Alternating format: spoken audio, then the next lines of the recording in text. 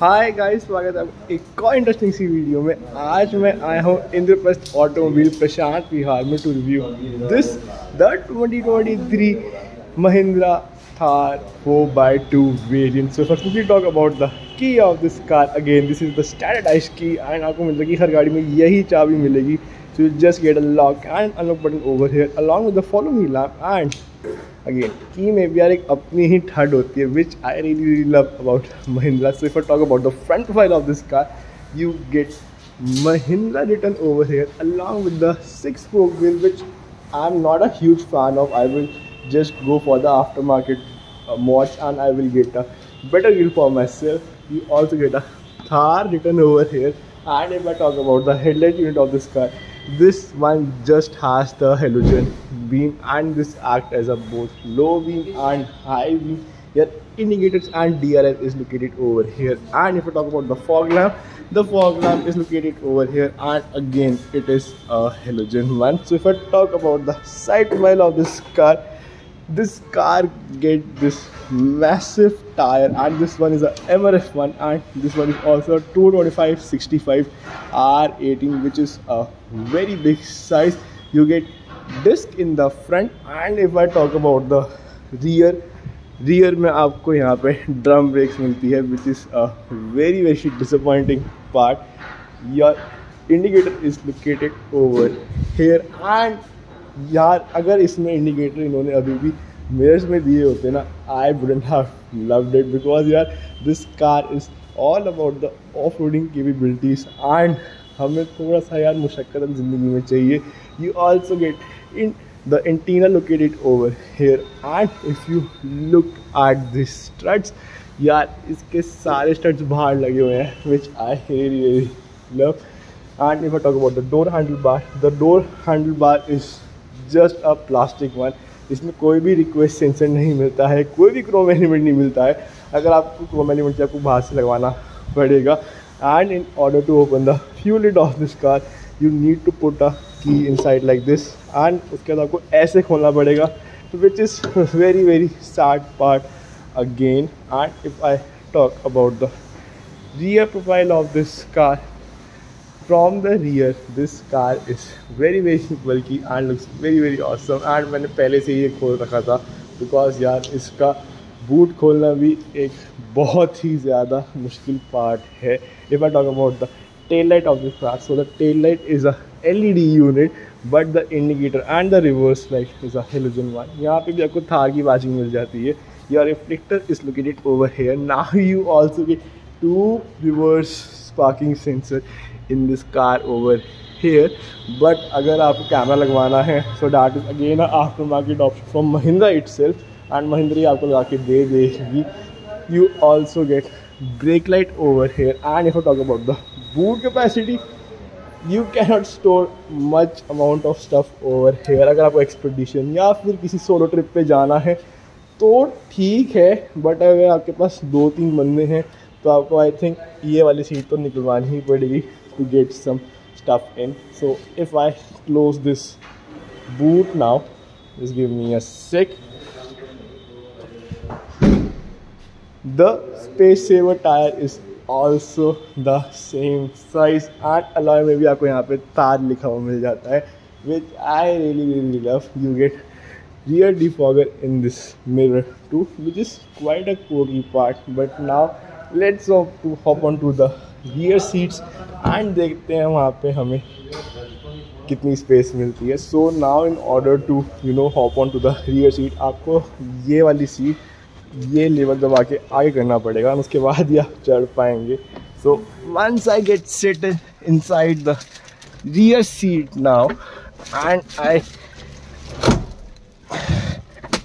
settle this seat now, I have ample amount of space in the rear, to be honest, and I'm not at all feeling claustrophobic. अगर इस गाड़ी में 4 बंदे बैठे हैं, जिसमें से 2 आगे हैं 2 पीछे हैं, तो कोई भी दिक्कत आई थिंक नहीं आनी चाहिए. And if I talk about the under Thai support is just fine enough, इतना भी अच्छा नहीं, but I get ample amount of leg room over here, and head room भी मेरे पास बहुत सारा है. ऑल्सो मुझे इस गाड़ी में 2 एडजस्टेबल हेडरेस्ट भी मिल जाते हैं for each passenger and I get the grab handle bar like this over here and यार ये बिल्कुल ही कपड़े का बना हुआ है to give you that OG feel. इसमें आपको यहाँ पे रोल केस भी मिल जाता है। जो speakers are located over here to and आपको इसमें यहाँ पे छोटी सी वाइट लाइट भी ज़रूर मिल जाती है। चलो अब हम चलते हैं फ्रंट साइड पे एंड देखते हैं कि ड्राइवर सीट पे आपको क्या क्या मिल रहा है। So now coming to the most awaited part or the segment of this video, that is the driver seat. So the first thing I notice is कि आपको यहाँ पे भी कोई request sensor नहीं मिल रही। You just get a key fob over here and once I open the door of this car, the door opens very wide enough and there is one thing that I'm a huge fan of this, that is these door hinges and these are not actually the door hinges। ये सिर्फ एक rope type material उन्हें लगाया हुआ है and उसी के सहारे ये door चल रहा है।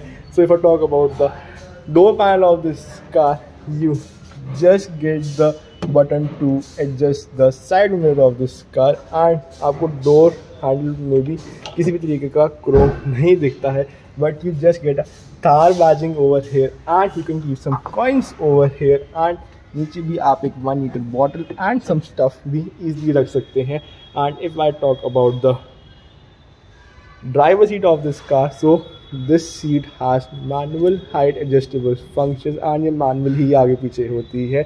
And if I talk about the buttons over here, so these are actually the button to adjust your instrumental cluster। your headlight leveler is located over here and यहाँ पे आपको ऑटो स्टार्ट स्टॉप का भी button मिल जाता है and आपको यहाँ पे illuminating key fob भी मिलता है to put your key inside। so once I am settled inside the car and I close the door closes with a very big thumb and climbing inside this car is a very big hustle to be honest। And once I start this car आपको यहाँ पे थार का लोगो लिखा हुआ मिल जाएगा and आपको यहाँ पे भी महिंद्रा लिखा हुआ मिलता है when you start this car. But since I have started this car multiple times तो अब वो यहाँ पे नहीं आएगा। So if you can see the instrumental cluster over here, so this instrumental cluster is a mixture of both digital and analogue dials and mostly analogue dial ही है। इसके digital वाले बहुत ही डेटेड है and to be honest I love this dated thing because अगर थार में भी यार ये अच्छी टेक्नोलॉजीज दे देते ना तो मेरे को ऑनेस्टली मज़ा नहीं आता है। So as you can see आपको इंस्ट्रूमेंटल क्लस्टर यहाँ पे ये भी बताएगा कि अगर आपके टायर सेंटर में हैं कि नहीं है। आपको साथ में ये भी बताता रहे जस्ट गिव मी अ सेक कि आपकी गाड़ी में आपकी गाड़ी में कोई वार्निंग है या नहीं है। And if you press in setting over here आपको यहाँ पे trip A, trip B, distance to empty और DEF लेवल ये सब चीज़ें भी इजीली पता चल जाएंगी। And if I now talk about the steering wheel of this car, आपको इस स्टीयरिंग व्हील में किसी भी तरीके की लेदर रैप नहीं मिलेगी, आपको बाहर से ही करवाना पड़ेगा। You now get a new Mahindra logo over here. You also get a cruise control in this car and you also get buttons to handle your infotainment system over here. You can mute the call, increase the volume, lower the volume, you can pick a call, cut a call, you can change the mode of the song if you want like. And if I talk about this infotainment system over here, so this infotainment system now give you loads of information to be honest।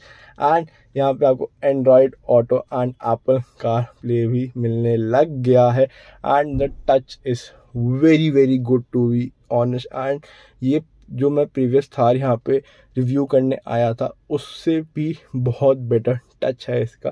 So if I now click on adventure first it will ask me कि आप गाड़ी on road चला रहे हैं कि rough road पे चला रहे हैं।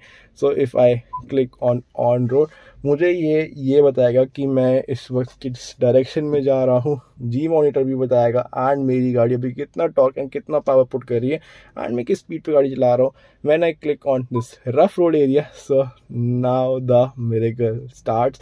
एंड यहाँ पे आपको बताएगा कि आप किस एंगल पे गाड़ी चला रहे हैं, आपकी गाड़ी स्ट्रेट है कि नहीं है, आपकी गाड़ी कितनी इंक्लाइन पे कितनी डिक्लाइन पे एंड ऑल दो stuff which you are really cared of। but since this is a 4x2 variant तो आपको यहाँ पे 4x4 का गियर नॉब नहीं मिलेगा, but this gearbox is still a 6-speed one.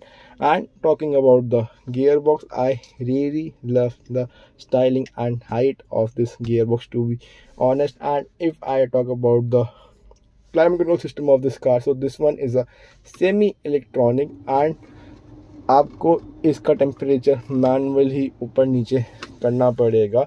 And यहाँ पे भी आपको थोड़ी सी कार्बन फाइबर फिनिशिंग मिल जाती है. And if I talk about this AC vents, so this AC vents are round. And what I feel is कि जो सेंट्रो की जिंग आती थी ना जब पुरानी, ये उससे इंस्पायर्ड है. Do let me know in the comment box if I am right और not.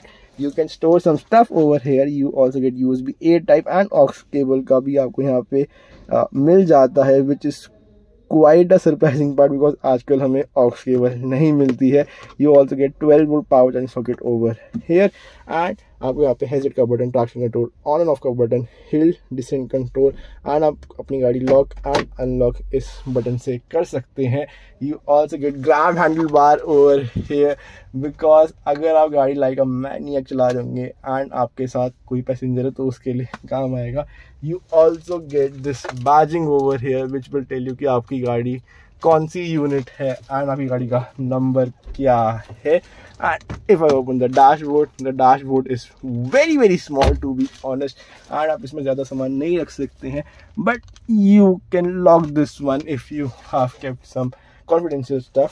And you also get the power windows over here. You also get 2 cup holders and आपको hand braking मिल जाती है, but there is no armrest in this car. Again, if I talk about the blinds over here, आप यहाँ पे आपको कोई भी ticket holder कुछ भी चीज़ नहीं मिलेगी, बट आपको पैसेंजर साइड में एक मिरर मिलता हुआ जरूर दिखेगा.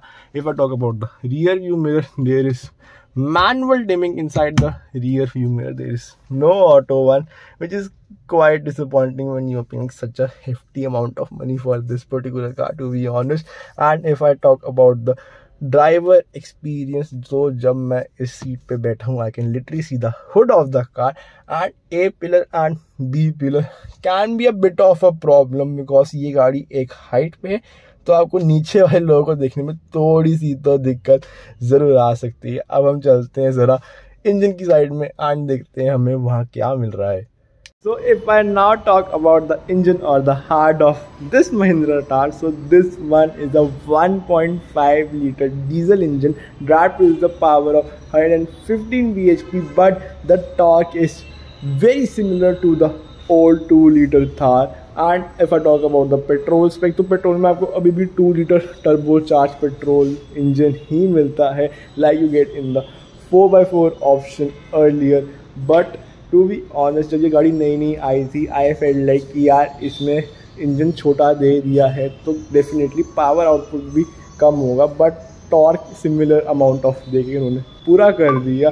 So if I talk about the fuel capacity of this car, so this car gets a 57 liter tank, which is very big, but the mileage is on the other hand is quite less, and this car can give you 13.2 km/h on road. If I talk about the safety of this car, so again global NCAP test में ये गाड़ी 5 star लेके आ चुकी है, and this car is rock solid. And again, बाकी गाड़ियाँ ठुक सकती है बट थार कभी नहीं ठुकेगी एंड उसको कुछ नहीं होगा. And if you are settle inside this car, you are in a very safe car, to be honest. And now coming to the final verdict of this car, whether I would like to go for this 2023 Thar 4x2 option.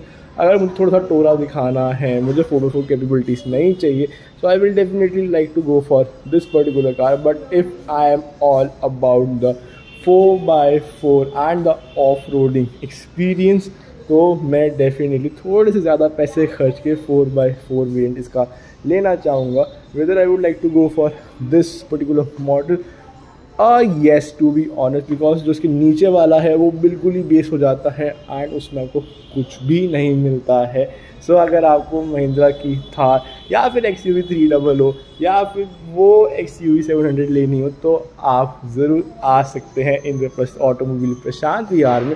अगर आपको मेरी video पसंद आई हो आप please मेरे channel को subscribe करिएगा। अगर कोई भी कमेंट या फीडबैक आप देना चाहते हैं कमेंट बॉक्स में ज़रूर डालिएगा। मैं फिर से आऊँगा एक और इंटरेस्टिंग सी वीडियो लेके। Till then peace.